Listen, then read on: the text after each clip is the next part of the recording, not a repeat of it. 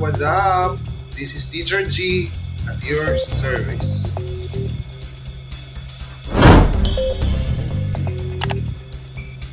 Hello mga what's up? In this video, I will share to you on how to join your Google Classroom. So, take note mga what's up that in Google Classroom, you need to have your Gmail or Google account and of course your class code coming from your teacher. So, here we go. Hello mga what's up? So, these are the steps on how to join class in your Google Classroom using your Android phone. So, first step, you go to your browser. So, usually, ang default browser po ng Android phone is your Chrome. So, you go to your Chrome. So, example like this. So, you go to your Chrome and then type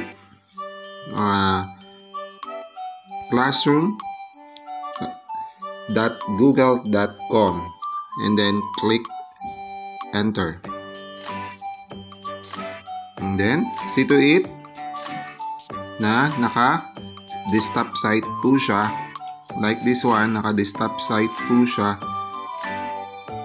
para makita po yung kabuuan ng ating interface. So, ito na po, naka-desktop site na po siya. So, as you can see, sa pinaka-taas, sa right top ng ating screen, na meron na pong profile picture. So, ibig sabihin, naka-sign in or naka-login na po yung Gmail account ko or Google account. So, kung wala pa, you need to sign in first.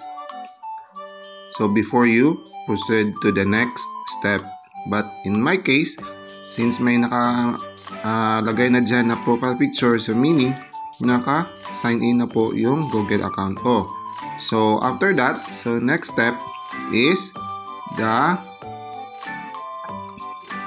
add class. So, click mo lang yung plus sign. Ayan. And then, we have to join the class. So, here we go. So, as you can see, on top, nandun na po yung Google account ko na naka-login.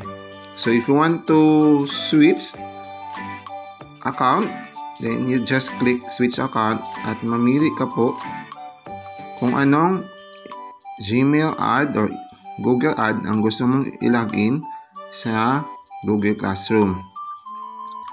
So, after that, balik po tayo. Ayan. Balik po tayo. Okay. So, since ito na, in my case, ito na yung ilalagin ko na email account or Gmail account. So, next step is to add your class code. So, here, we have here class code. Ask your teacher for the class code. Then, enter it here. So, ilagay nyo po yung class code nyo dito. Take note that class code should be 5 to 7 letters or numbers. And no spaces or symbols. So, it should be 7 characters.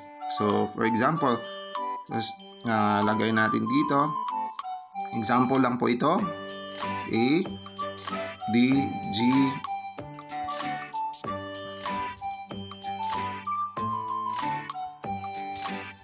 okay. 1, 2, 3, 4, 5, 6, 7.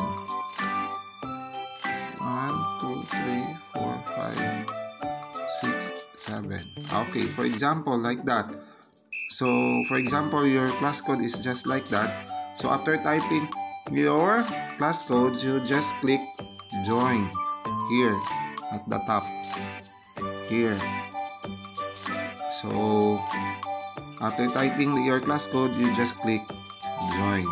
And there we go. Nakakapasok ka na sa inyong class Google Classroom. So, yun lang po for the meantime, and I hope you learned something from this video. Thank you for watching.